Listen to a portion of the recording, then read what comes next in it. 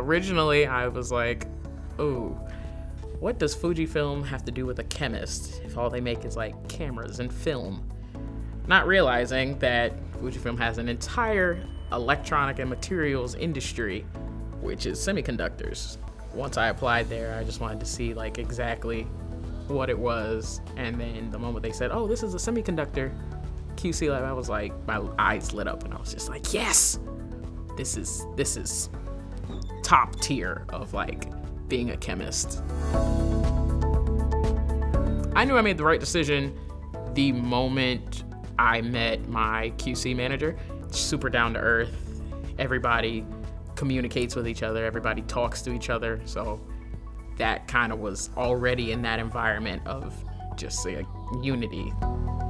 What we're measuring is very small. So since I am in the trace metals group, it is mind-boggling how something so small can be so significant.